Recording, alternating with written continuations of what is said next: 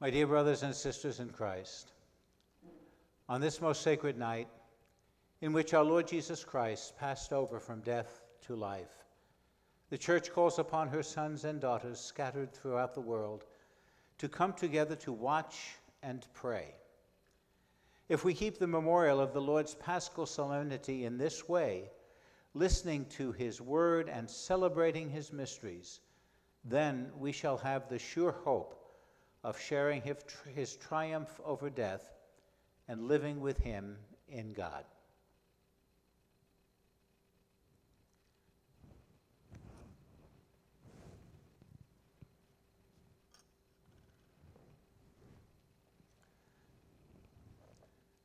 Christ, yesterday and today, the beginning and the end, the Alpha, the Omega. All time belongs to him. All of the ages, to him be glory and power through every age and forever. Amen.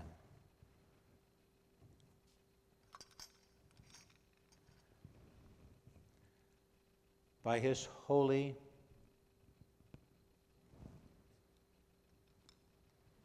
and glorious wounds,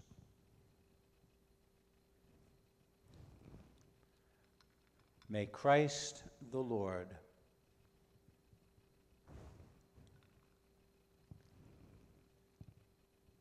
guide us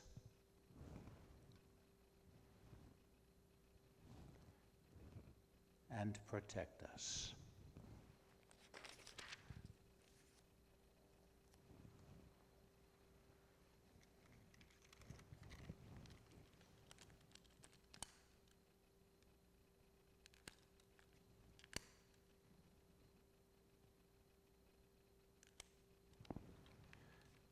May the light of Christ, rising in glory, dispel the darkness of our hearts and minds.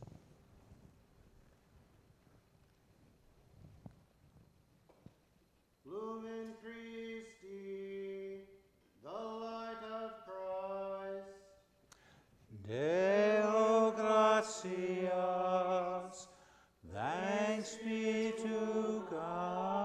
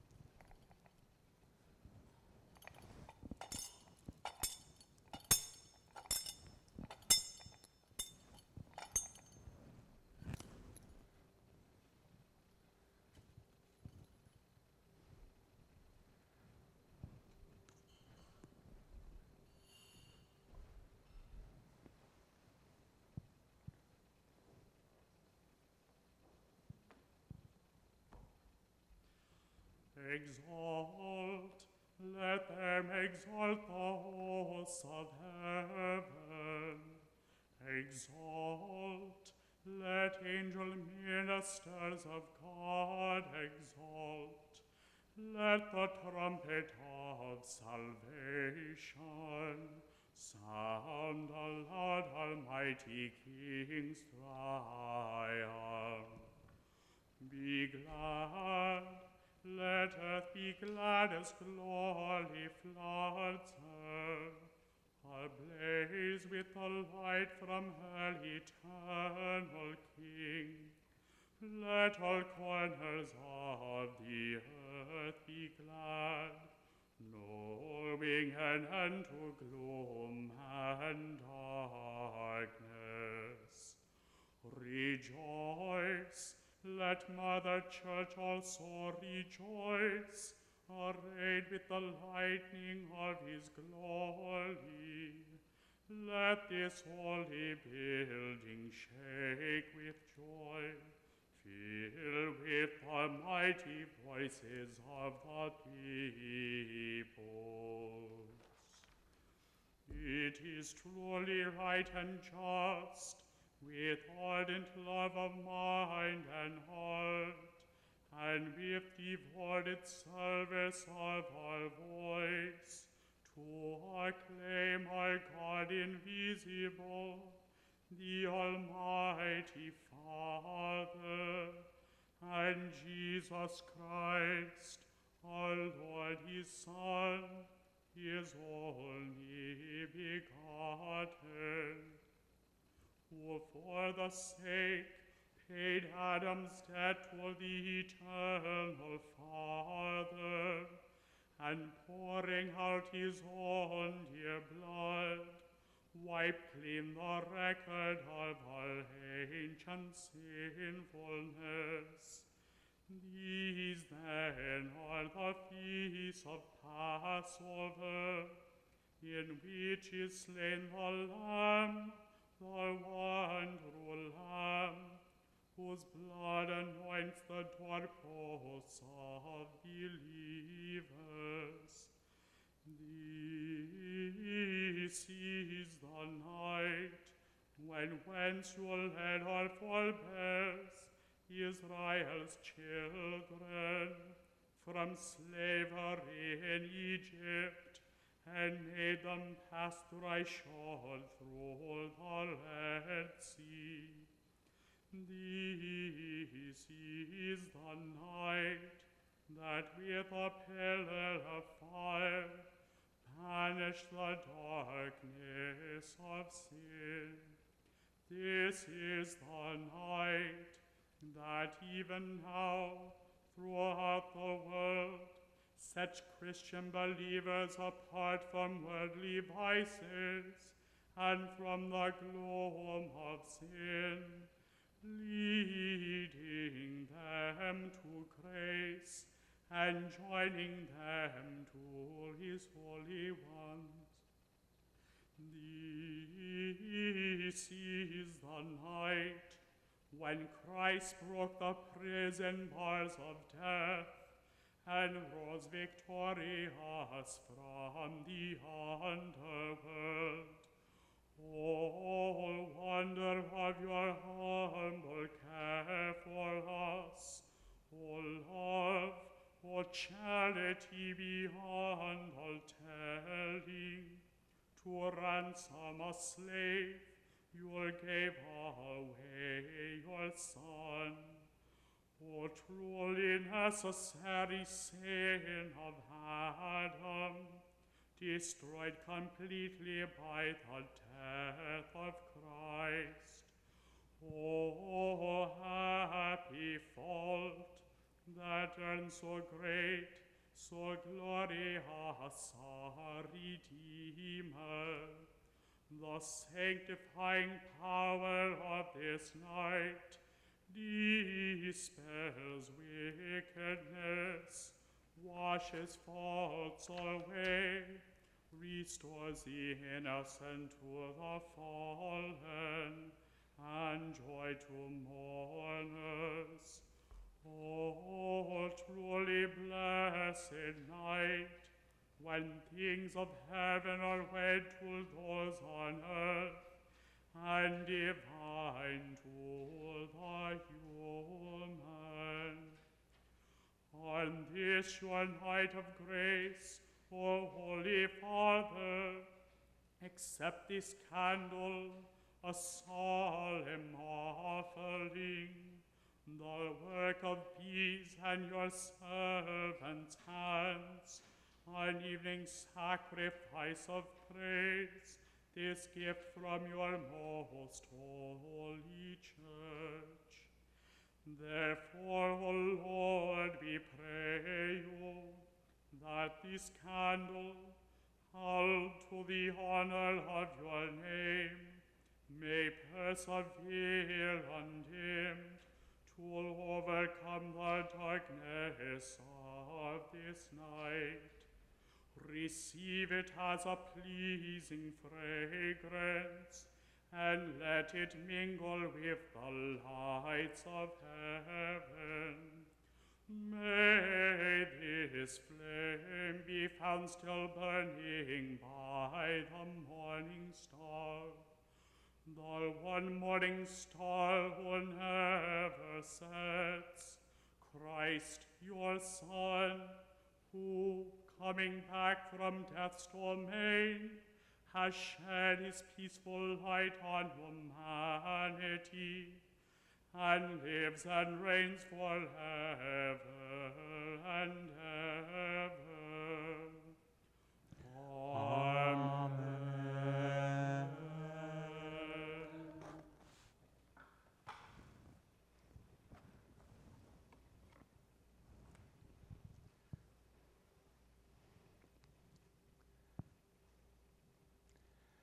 My dear brothers and sisters, now that we have begun our solemn vigil, let us listen with quiet hearts to the Word of God. Let us meditate on how God in times past saved his people, and in these, the last days, has sent us his Son as our Redeemer. Let us pray that our God may complete this paschal work of salvation by the fullness of redemption.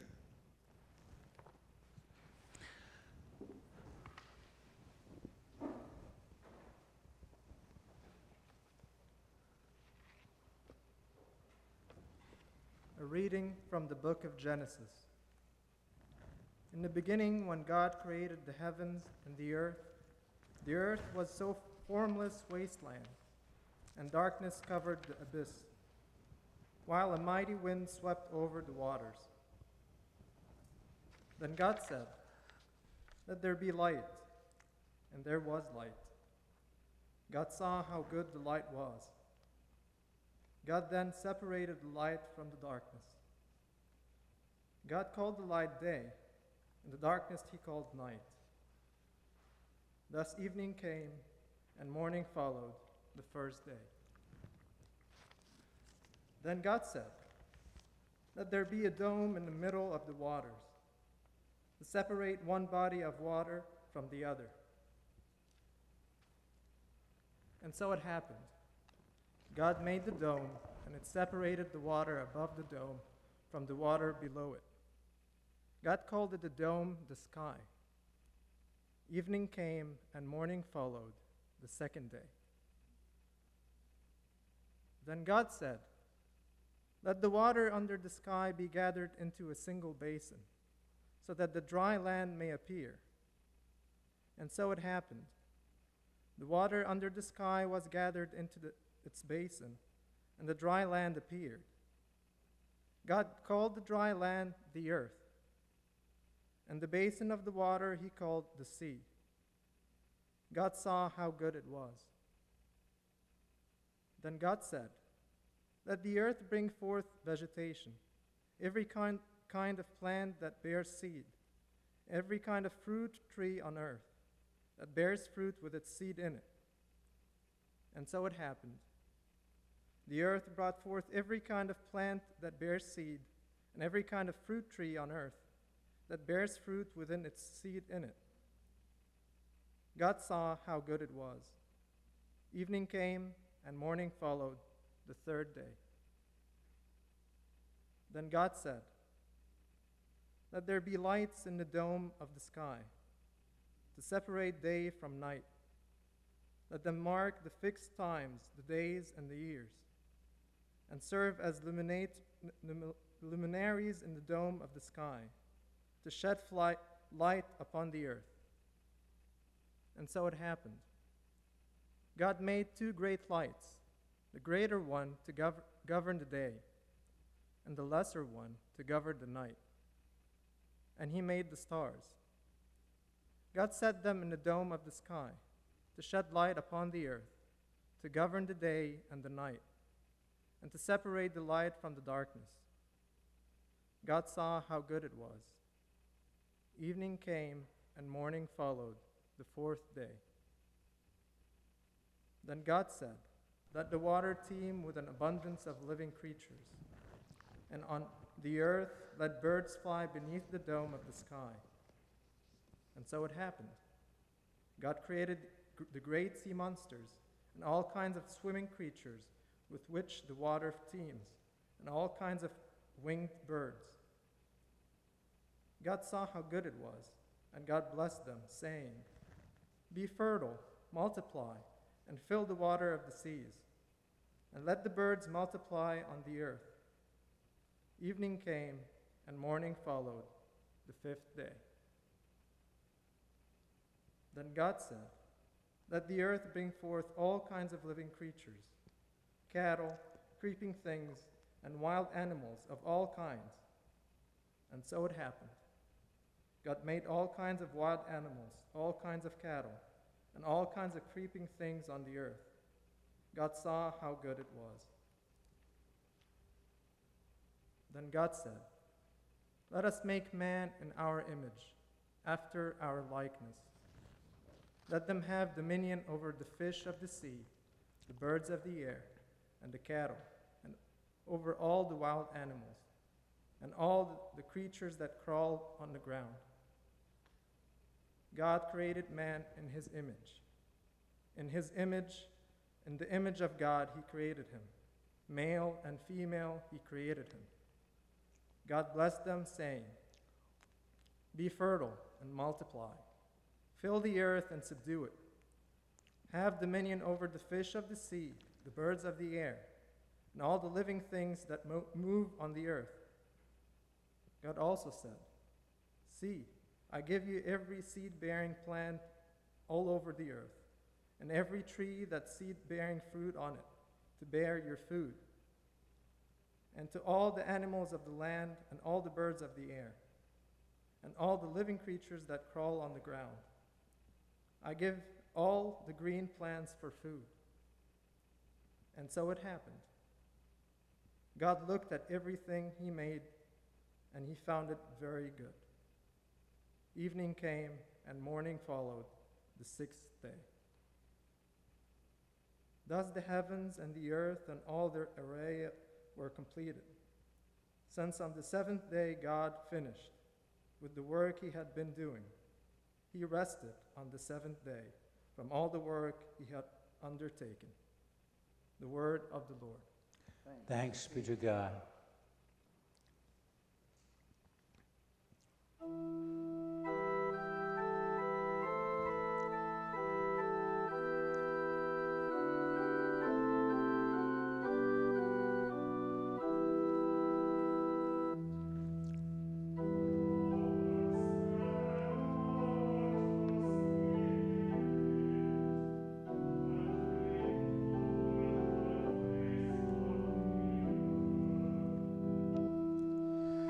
Lord, send out your Spirit and renew the face of the earth.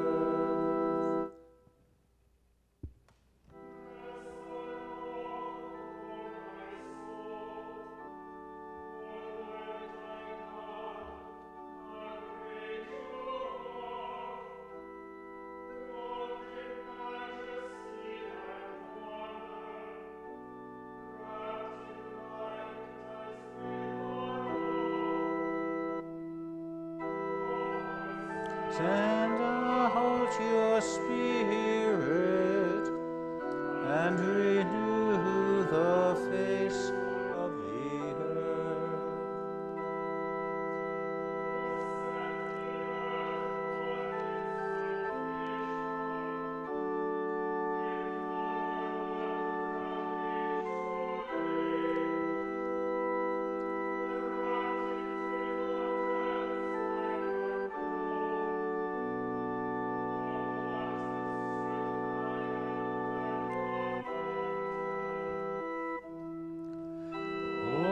Lord, send out your Spirit and renew the face of the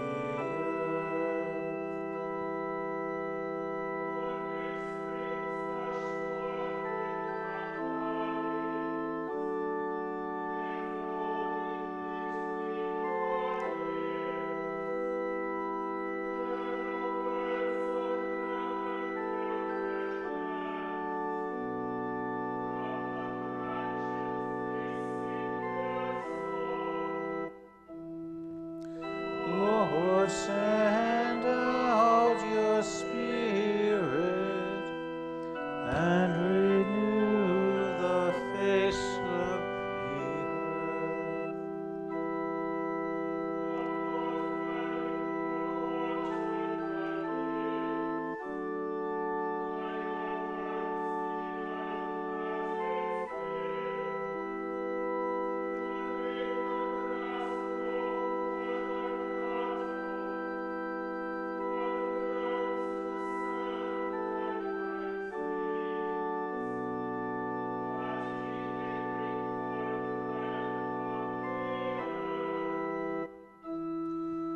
Lord, send out your Spirit and renew the face of the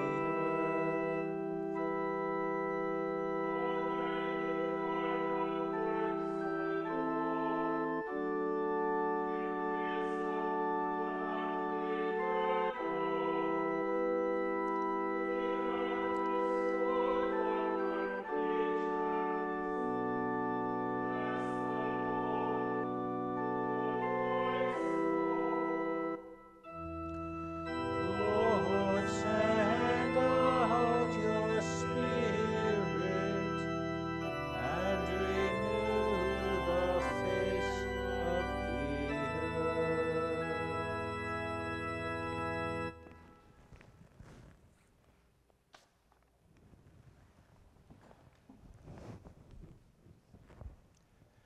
Let us pray. Almighty and ever-living God, who are wonderful in the ordering of all your works, may those you have redeemed and understand that there exists nothing more marvelous than the world's creation in the beginning, except that at the end of the ages, Christ, our Passover, has been sacrificed. He who lives and reigns forever and ever. Amen.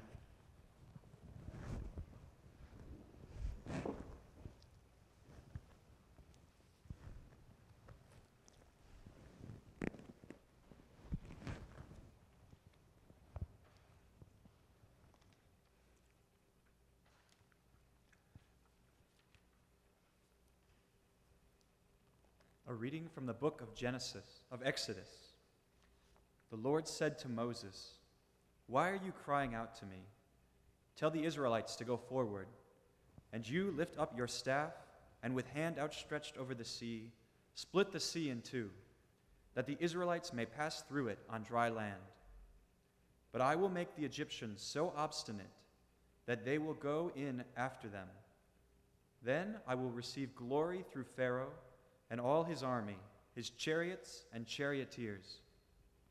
The Egyptians shall know that I am the Lord when I receive glory through Pharaoh and his chariots and charioteers." The angel of God, who had been leading Israel's camp, now moved and went around behind them. The column of cloud, also leaving the front, took up its place behind them, so that it came between the camp of the Egyptians and that of Israel. But the cloud now became dark, and thus the night passed without the rival camps coming any closer together all night long. Then Moses stretched out his hand over the sea, and the Lord swept the sea with a strong east wind throughout the night, and so turned it into dry land. When the water was thus divided, the Israelites marched into the midst of the sea on dry land, with the water like a wall to their right and to their left. The Egyptians followed in pursuit. All Pharaoh's horses and charioteers went after them, right into the midst of the sea. In the night watch, just before dawn, the Lord cast through the column of the fiery cloud upon the Egyptian force, a glance that threw it into a panic, and he so clogged their chariot wheels that they could hardly drive. With that, the Egyptians sounded the retreat before Israel, because the Lord was fighting for them against the Egyptians. Then the Lord told Moses, "Stretch out your hand over the sea, that the water may flow back upon the Egyptians, upon their chariots and their charioteers." So Moses stretched out his hand over the sea, and at dawn the sea flowed back to its normal depth. The Egyptians were fleeing head-on toward the sea when the Lord hurled them into its midst. And the water flowed back. It covered the chariots and the charioteers of Pharaoh's whole army, which had followed the Israelites into the sea. Not a single one of them escaped, but the Israelites had marched on dry land through the midst of the sea, with the water like a wall to their right and to their left. Thus the Lord saved Israel on that day from the power of the Egyptians. When Israel saw the Egyptians lying dead on the seashore and beheld the great power that the Lord had shown against the Egyptians, they feared the Lord and believed in him and in his servant Moses. Then Moses and the Israelites sang this song to the Lord: "I will sing to the Lord, for he is gloriously triumphant. Horses and chariots he has cast into the sea." The word of the Lord. Thanks be to God.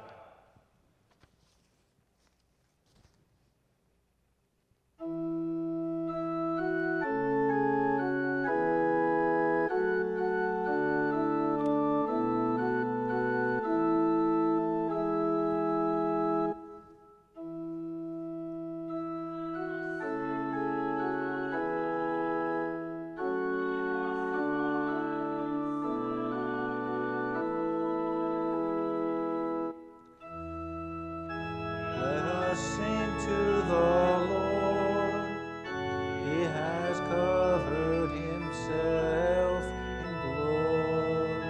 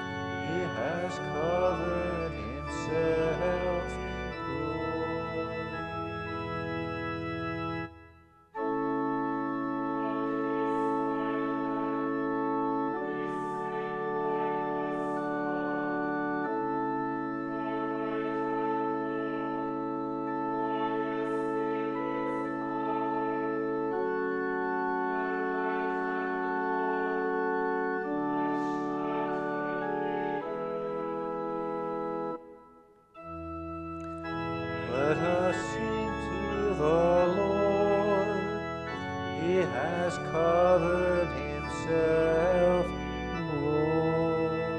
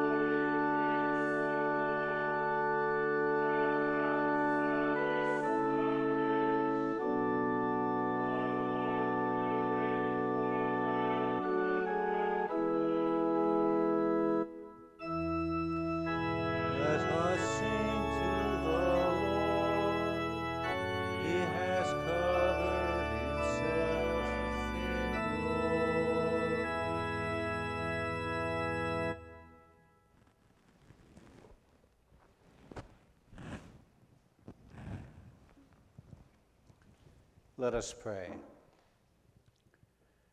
O God, whose ancient wonders remain undimmed in splendor even in our day, for what you once bestowed on a single people, freeing them from Pharaoh's persecution by the power of your right hand, now you bring about as the salvation of the nations through the waters of rebirth. Grant, we pray, that the whole world may become children of Abraham and inherit the dignity of Israel's birthright. Through Christ our Lord.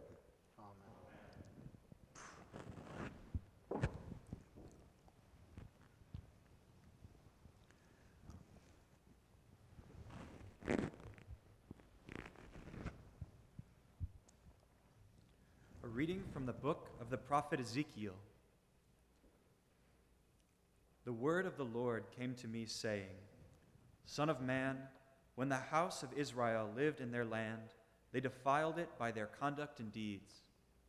Therefore I poured out my fury upon them, because of the blood that they poured out on the ground, and because they defiled it with idols. I scattered them among the nations, dispersing them over foreign lands. According to their conduct and deeds I judged them. But when they came among the nations, wherever they came, they served to profane my holy name, because it was said of them, These are the people of the Lord, yet they had to leave their land. So I have relented because of my holy name, which the house of Israel profaned, among the nations where they came. Therefore say to the house of Israel, Thus says the Lord God, Not for your sakes do I act, house of Israel, but for the sake of my holy name, which you profaned among the nations to which you came. I will prove the holiness of my great name, profaned among the nations, in whose midst you have profaned it. Thus the nations shall know that I am the Lord, says the Lord God, when in their sight I prove my holiness through you. For I will take you away from among the nations, gather you from all the foreign lands, and bring you back to your own land. I will sprinkle clean water upon you to cleanse you from all your impurities, and from all your idols I will cleanse you. I will give you a new heart and place a new spirit within you, taking from your bodies your stony hearts and giving you natural hearts. I will put my spirit within you and make you live by my statutes, careful to observe my decrees. You shall live in the land I gave your fathers. You shall be my people, and I will be your God. The word of the Lord. Thanks be to God.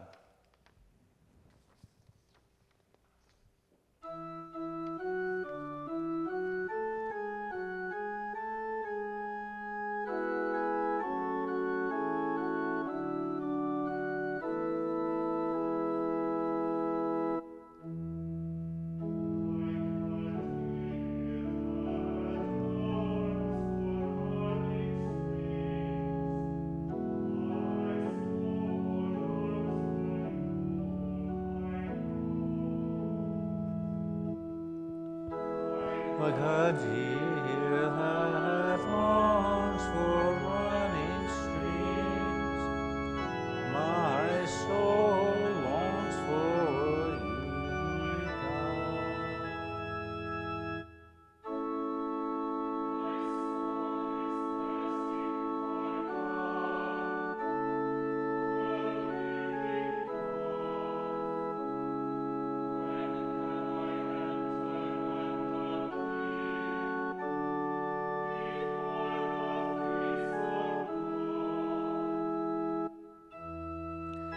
Like a deer that longs for running streams, my soul longs for you, my God.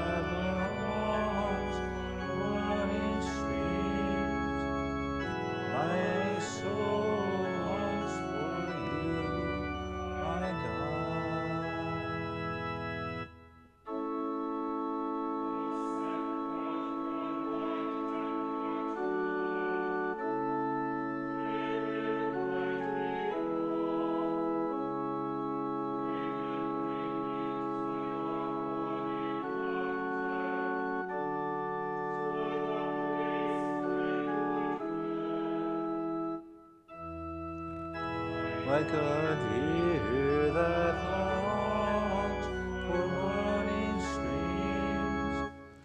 My soul longs for you, my God.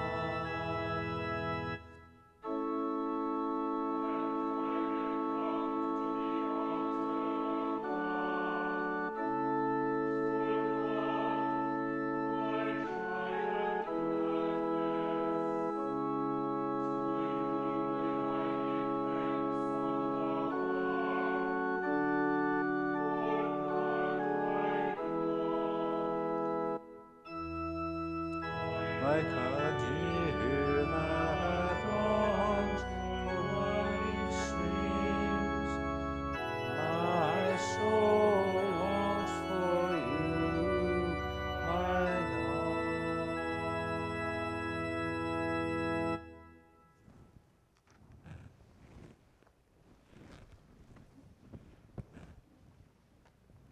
Let us pray.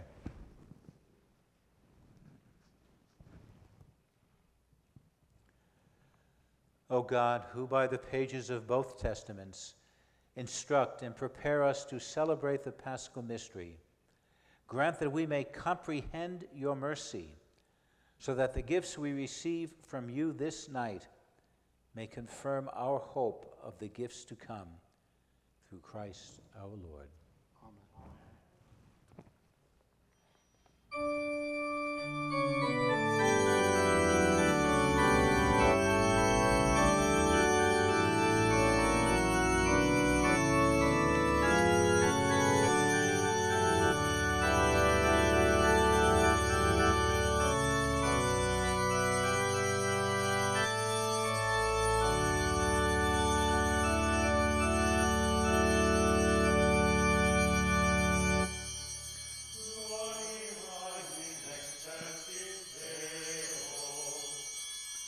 Et in terra pax hominibus, bone voluntatis,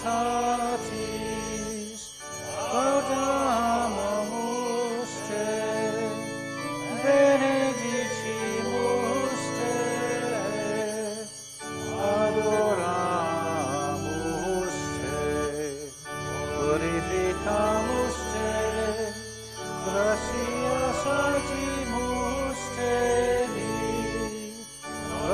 magnam gloriam tuam, Domine Deus ex celestis, Deus Pater omnipotens,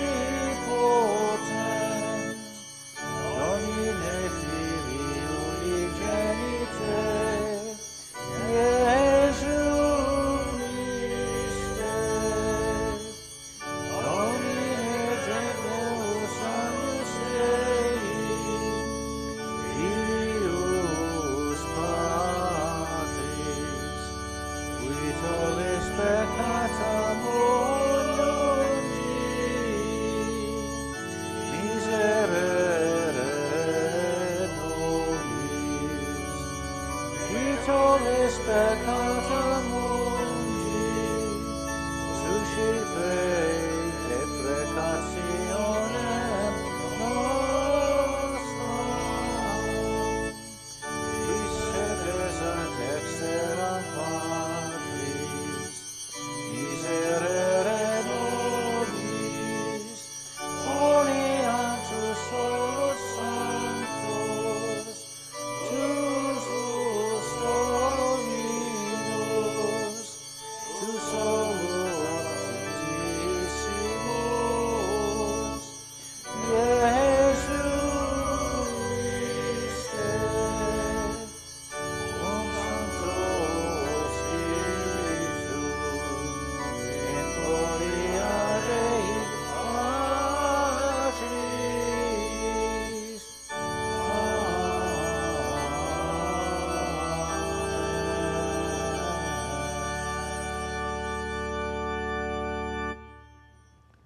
Let us pray. O God, who make this most sacred night radiant with the glory of the Lord's resurrection, stir up in your church a spirit of adoption, so that renewed in body and mind we may render you undivided service.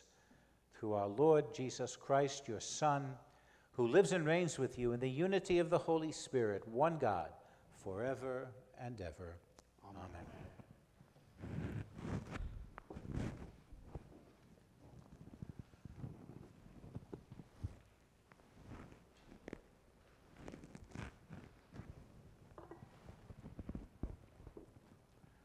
A reading from the letter of St. Paul to the Romans. Brothers and sisters, are you unaware that we who are baptized into Christ Jesus were baptized into his death? We were indeed buried with him through baptism into death, so that just as Christ was raised from the dead by the glory of the Father, we too might live in newness of life.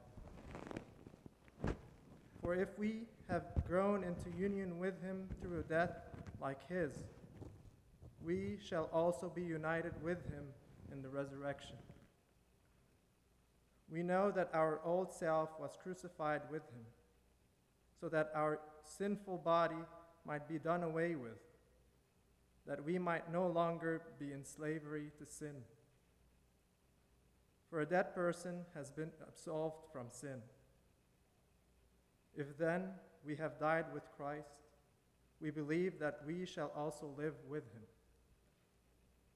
We know that Christ, raised from the dead, dies no more. Death no longer has power over him.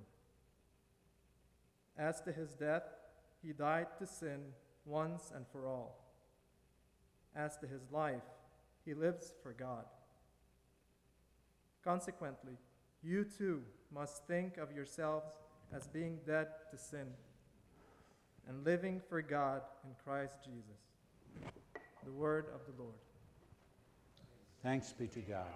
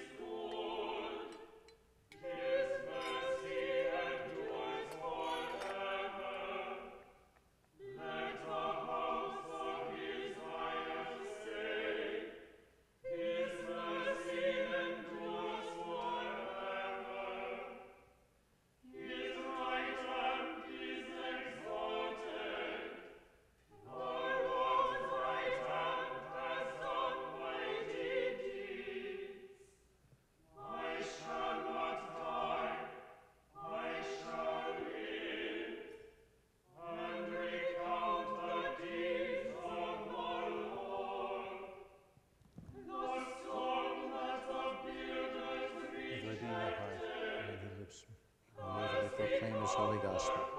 In the name of the Father, and of the Son, and of the Holy Spirit.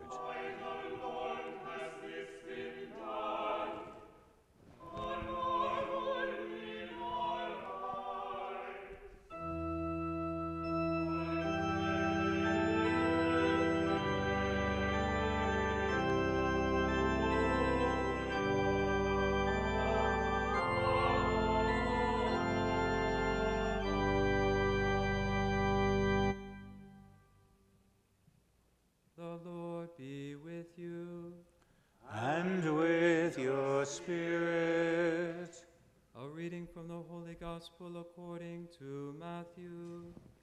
Glory to you, O Lord.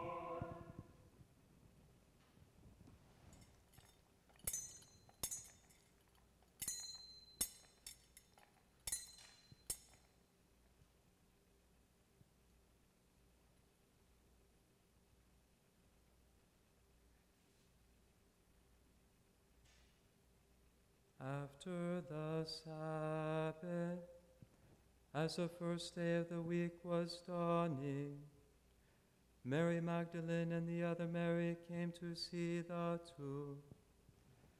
And behold, there was a great earthquake, for an angel of the Lord descended from heaven, approached, rolled back the tomb, and sat upon it. His appearance was like lightning, and his clothing was white as snow. The guards were shaken with fear and became like dead men.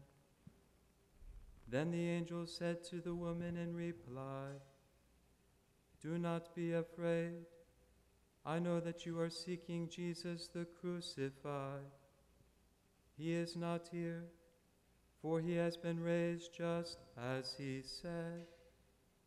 Come and see the place where he lay.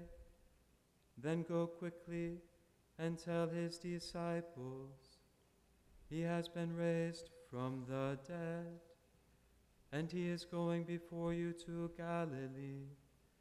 There you will see him.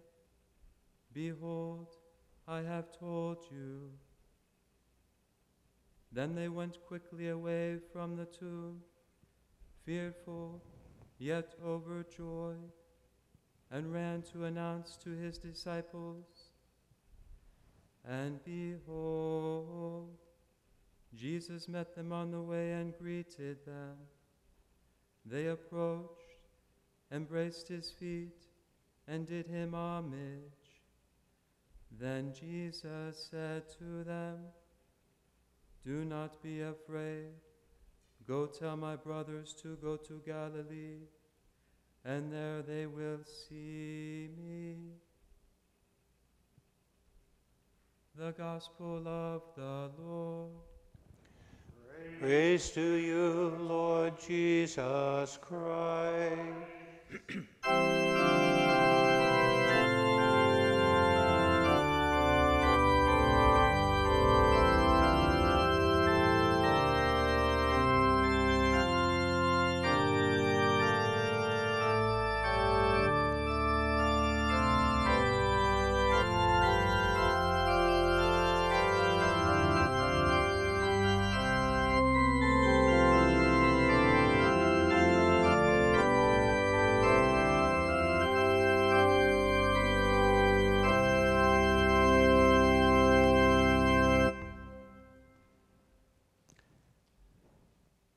He was a scientist by training. Specifically, he was a biologist. He was an amateur philosopher as well. He read Plato and Aristotle, Aquinas and Erasmus, Kant and Spinoza, Nietzsche and Whitehead, and many, many others. He also read the Bible, for he believed that no education was complete without reading the Bible. But he read it as a scientist, not as a believer. He felt the Bible was valuable because of its contribution to civilization. He had a positive response to the Bible. It was morally persuasive.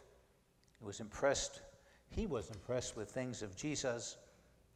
He liked the nonviolence, the sense of forgiveness, the love of enemies, all very positive stuff. As impressed as he was, he just couldn't come to embrace the miracles. It wasn't possible for him to accept the idea that God would break into our reality, move against space and time, alter the physics of things. He could not accept them as anything but symbolic. At odds then with two major miracles of our faith, he found himself the Eucharist, my goodness gracious, bread and wine into the body and blood of Christ, resurrection, My goodness, when you're dead, you're dead. While the scientist's position might be extreme, it's not that uncommon in the world in which we live today. Like Mary Magdalene and the others, they worried about a stone blocking the tomb. They were filled with all kinds of difficulties, disbelief, fear, shock. They assumed once they got into the tomb that the body was stolen. Our way to the meaning of this empty tomb is also blocked. Maybe not by a stone, but by a little bit of the scientist in all of us. How can this be? Yet it is the basis of all that we believe as Christians. It validates everything Jesus said and did. If Jesus is raised from the dead, he is then the Son of God. Everything he says about himself, everything he says about the Father, everything he says about life and death, everything he says about us has to be true. Without the resurrection, we can really just take what he says and take it or leave it. But with the resurrection, everything he says has to be true. St. Paul tells us that if Jesus was not raised from the dead, then our faith is in vain. But how can we know definitively that Jesus is raised? Are we really convinced? Do we believe the testimony of others who were eyewitnesses to an empty tomb? Who will roll away the stone of uncertainty for us? Let's look at the Gospels for a moment. Every one of them makes it clear that the empty tomb alone did not convince even the eyewitnesses that Jesus was raised, with one exception.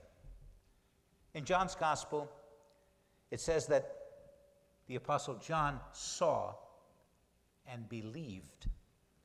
It's the only instance of where there is absolute belief at the moment. However, all of the others were confused, and all of the others were in doubt. How did they come to believe, and believe so strongly that they were eventually willing to give their lives for that belief? It was for each of them a personal experience of the risen Lord that did it. For Mary Magdalene, the apostles, his appearances to them. For Thomas, who we'll hear about this next weekend, the encounter that has him actually touch the wounds of Jesus. For those on the road to Emmaus, in the breaking open of the words of Scripture and in the breaking of the bread. For St. Paul, the mystical experience resulting in his blindness. We can't explain the resurrection simply by the empty tomb. We can't explain the resurrection simply by the eyewitness accounts or by the experiences of others. We understand the resurrection, an encounter with Jesus Christ in our worship, in our prayer, in his presence in the Eucharist, in his presence in the Word, and in the lives of others who joyfully witness to us that Jesus Christ lives. The stone that blocks our way is our desire to have certainty about our beliefs. The stone that blocks our way is our doubt that death can be overcome, indeed has been overcome. The stone that blocks our way is the all too human desire to live by sight and not by faith. The stone that blocks our way is our unwillingness to meet the risen Christ on his terms, not on the terms that we usually come to expect, our own. And what are his terms? He comes to us in our obedience, in our faithful service, in our worship, and in our trust. My goodness, think of those words. our obedience, our service, our worship and prayer, our trust. We live in some very difficult times. We just celebrated a Holy Week that is so unique for all of us. And there is this temptation to ask the question, where is God in all of this? Where is Jesus Christ? Where is this risen Lord? Are we able to trust that indeed he is with us?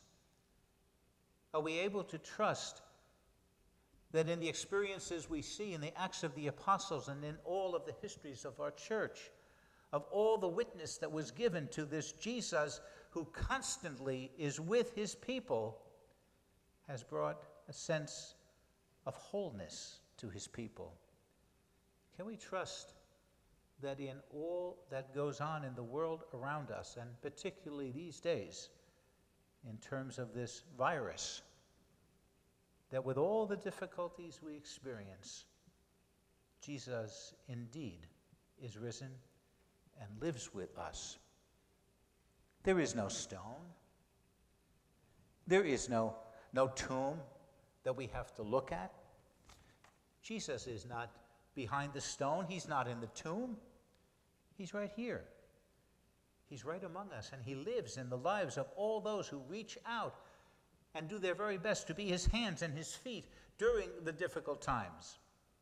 He is here with us as he gives us strength to deal with all the difficulties, not to take them away miraculously, but to give us all of the grace that we need to overcome these difficulties. Jesus is not dead. He is not in a tomb. There's no stone blocking him from entering into our lives. But we have to trust. We have to believe. We have to know that behind every Good Friday comes an Easter.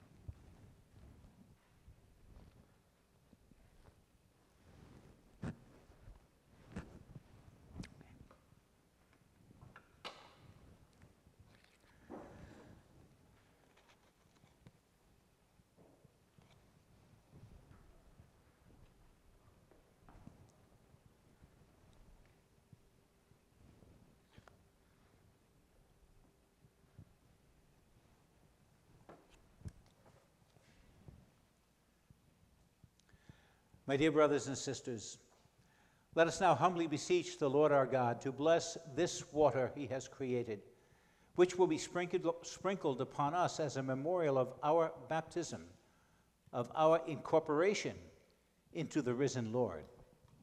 May he graciously renew us, that we may be remain faithful to the Spirit whom we have received.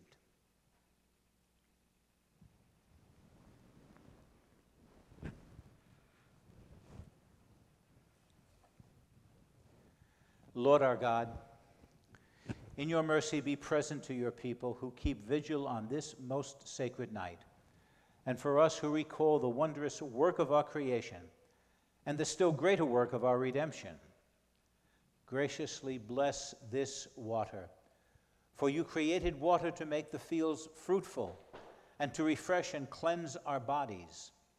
You also made water the instrument of your mercy, for through water you freed your people from slavery and quenched their thirst in the desert. Through water the prophets proclaimed the new covenant you were to enter upon with the human race.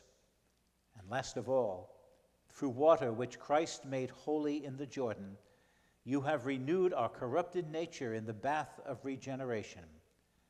Therefore may this water be for us a memorial of the baptism we have received, and grant that we may share in the gladness of our brothers and sisters who at Easter will receive baptism and in this season be incorporated ever more deeply into the life of the risen Lord. And this we ask as we ask all things through Jesus Christ our Lord. Amen.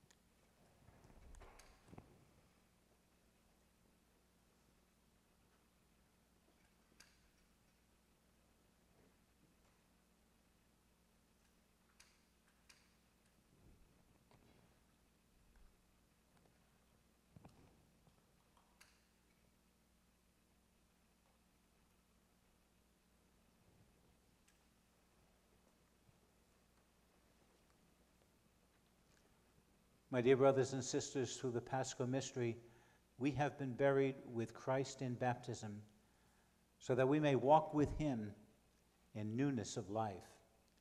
And so now that our Lenten observance is concluded, let us renew the promises of holy baptism, by which we once renounced Satan and his works, and promised to serve God in the Holy Catholic Church.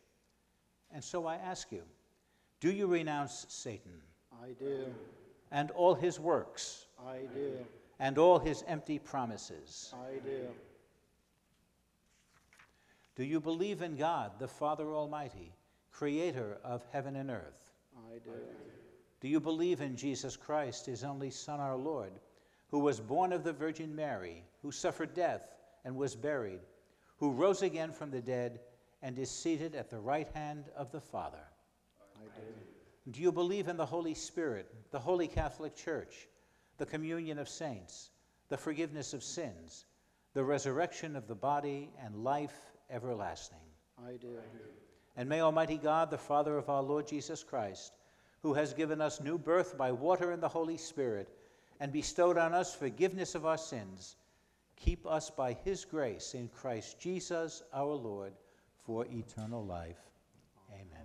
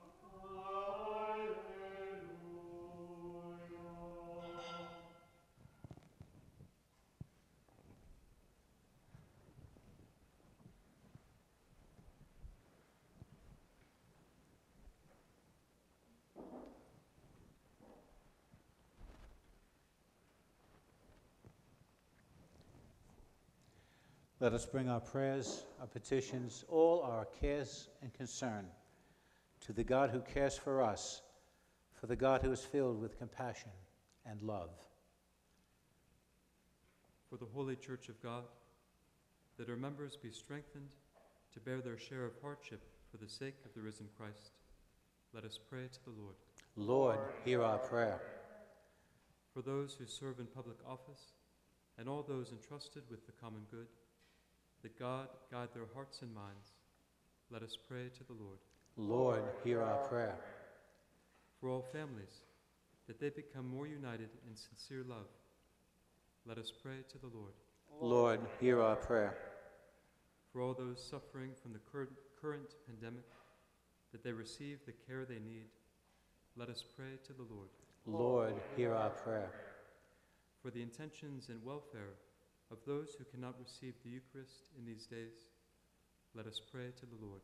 Lord, hear our prayer. For all the faithful in the Diocese of Charleston, that they grow in union with and love of the risen Christ this Easter season, let us pray to the Lord. Lord, hear our prayer. For the faithful departed, that they may see the face of God and live, let us pray to the Lord. Lord, hear our prayer. Gracious and loving God, we bring our prayers and concerns to you, for we know you hear and you understand our every need. Answer the prayers we have offered, those that we have spoken, and those that lie deep within all our hearts.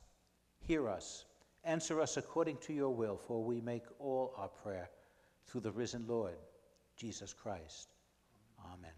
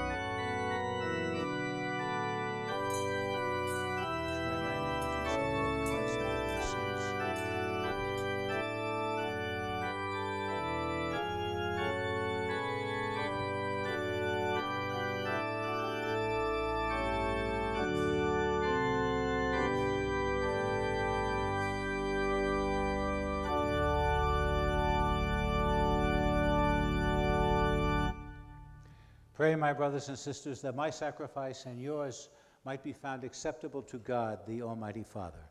May the Lord accept the sacrifice at your hands, for the praise and the glory of his name, for our good and the good of all his holy church.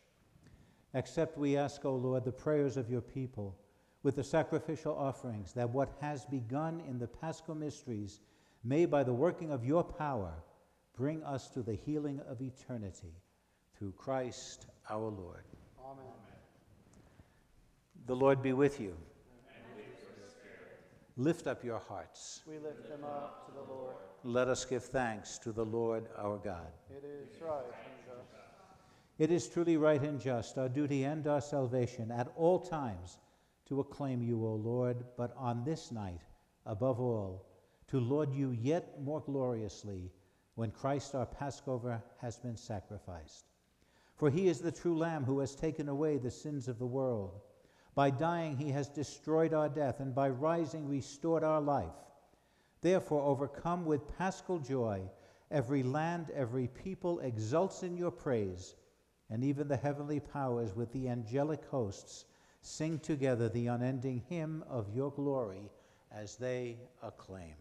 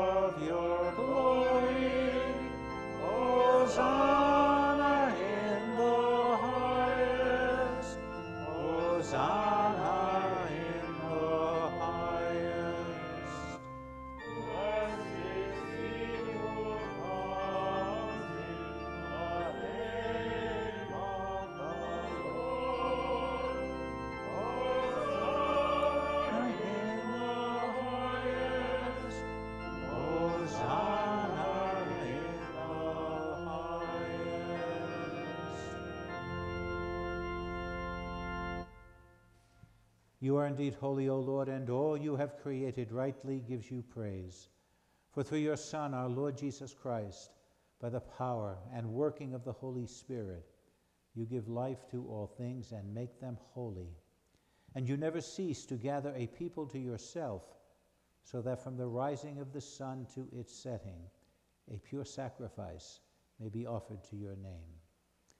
Therefore, O Lord, we humbly implore you, by that same Spirit, graciously make holy these gifts we have brought to you for consecration, that they may become the body and blood of your Son, our Lord Jesus Christ, at whose command we celebrate these mysteries.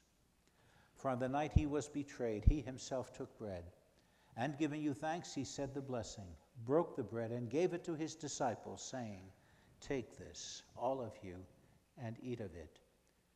For this is my body, which will be given up for you."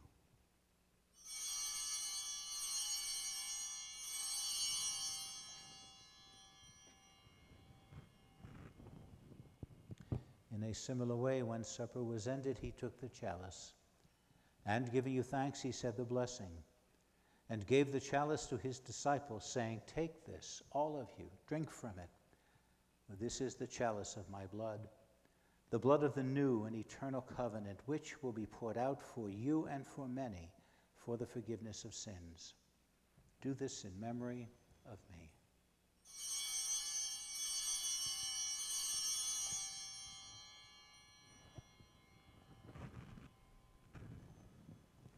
The mystery of faith.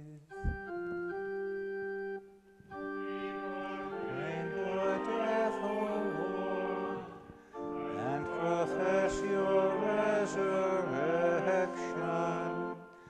until you come again.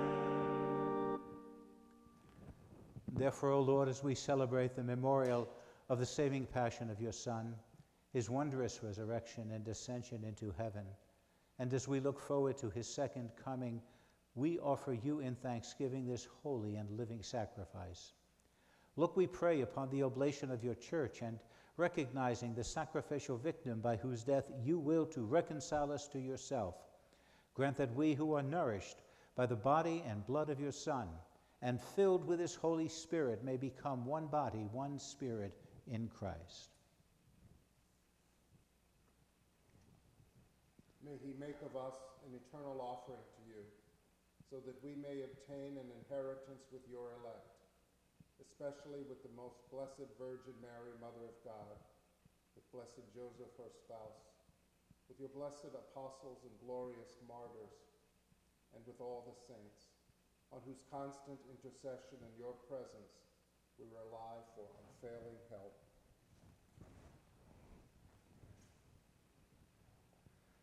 May this sacrifice of our reconciliation, we pray, O Lord, advance the peace and salvation of all the world. Be pleased to confirm in faith and charity your pilgrim church on earth, with your servant Francis, our Pope, and Robert, our Bishop, the order of bishops, all the clergy, and the entire people you have gained for your own. Listen graciously to the prayers of this family whom you have summoned before you. In your compassion, O merciful Father, gather to yourself all your children scattered throughout the world. To our departed brothers and sisters, and to all who are pleasing to you at their passing from this life, give kind admittance to your kingdom. There we hope to enjoy forever the fullness of your glory, through Christ our Lord, through whom you bestow on the world all that is good. Through him, with him, in him, O God, Almighty Father, in the unity of the Holy Spirit, all glory and honor is yours forever and ever.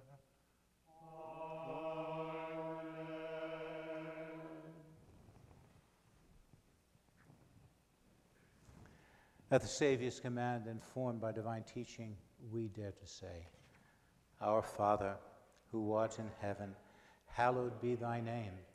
Thy kingdom come, thy will be done, on earth as it is in heaven. Give us this day our daily bread, and forgive us our trespasses, as we forgive those who trespass against us.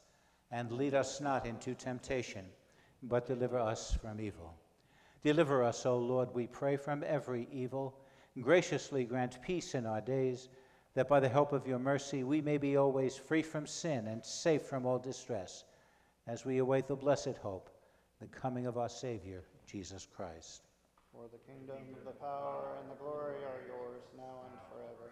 Lord Jesus Christ, who said to your apostles, Peace I leave you, my peace I give you, look not on our sins, but on the faith of your church, and graciously grant her peace and unity in accordance with your will, who live and reign forever and ever. Amen. May the peace of the Lord Jesus be with you always. And with your spirit.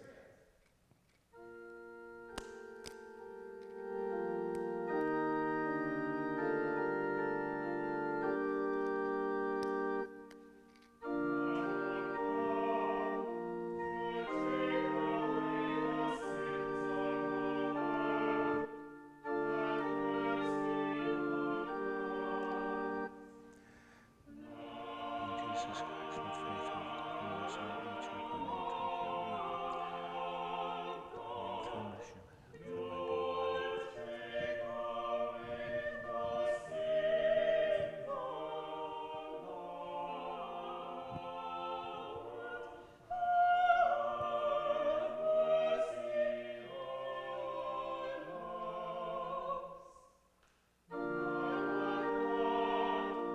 You take away the sins of the world.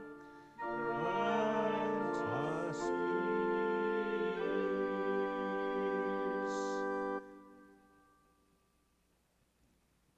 Behold the Lamb of God. Behold him who takes away the sins of the world. Blessed are those called to the supper of the Lamb. Lord, I am not worthy that you should enter under my roof. Only say the word, and my soul shall be healed.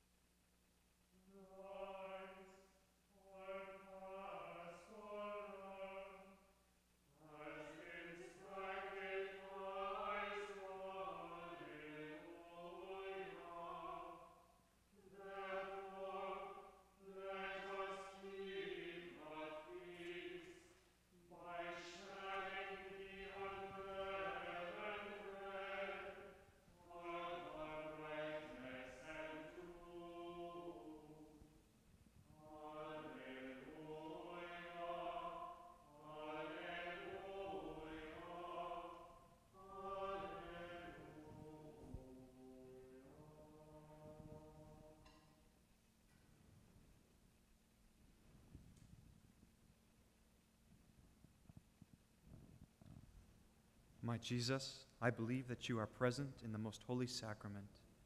I love you above all things, and I desire to receive you into my soul. Since I cannot at this moment receive you sacramentally, come at least spiritually into my heart. I embrace you as if you were already there, and unite myself wholly to you. Never permit me to be separated from you. Amen.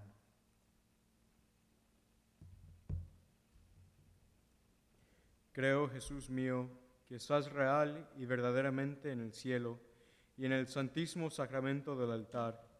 Os amo sobre todas las cosas y deseo vivamente recibirte dentro de mi alma, pero no pudiendo hacerlo ahora sacramentalmente, venid al menos espiritualmente a mi corazón, y como si ya os hubiese recibido, os abrazo y me uno del todo a ti. Señor, no permites que jamás me aparte de ti. Amén.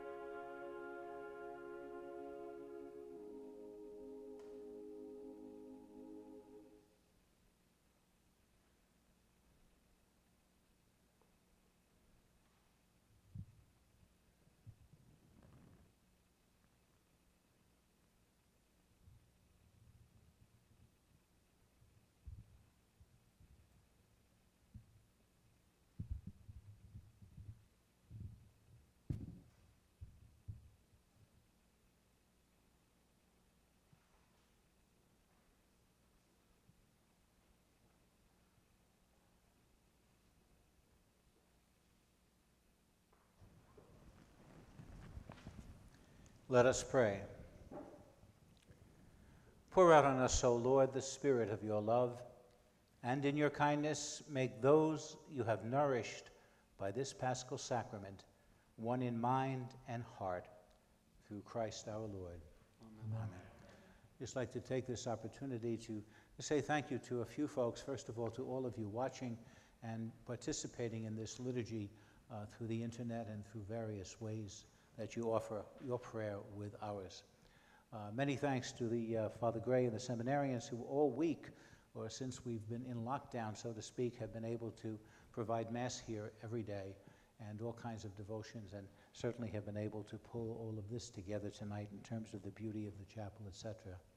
To the Cathedral Schola, thank you for the Chrism Mass and for tonight, and certainly to all those who have made it possible through our what you might say, infant use of technology. We keep learning how to use the technology better and better. And we know there have been a few mistakes this week, but it's been a great learning experience. To our seminarians and these two deacons who will be ordained priests in the very near future, I hope and pray that you never have to experience a Holy Week like this one, although you will probably never forget this one for the rest of your lives, nor will I. Please bow your heads now and pray for God's blessing. May Almighty God bless you through today's Easter solemnity, and in his compassion defend you from every assault of sin. Amen. Amen. May he who restores you to eternal life in the resurrection of his only begotten endow you with the prize of immortality. Amen. Amen.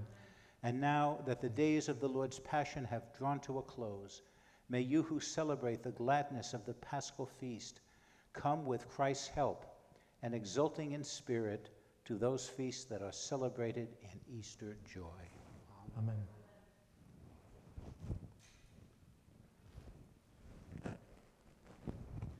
And may Almighty God bless you, the Father, the Son, and the Holy Spirit.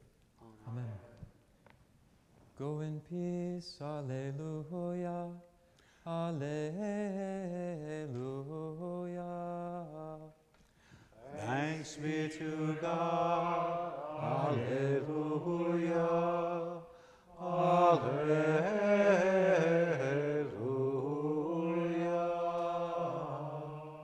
A blessed Easter to all.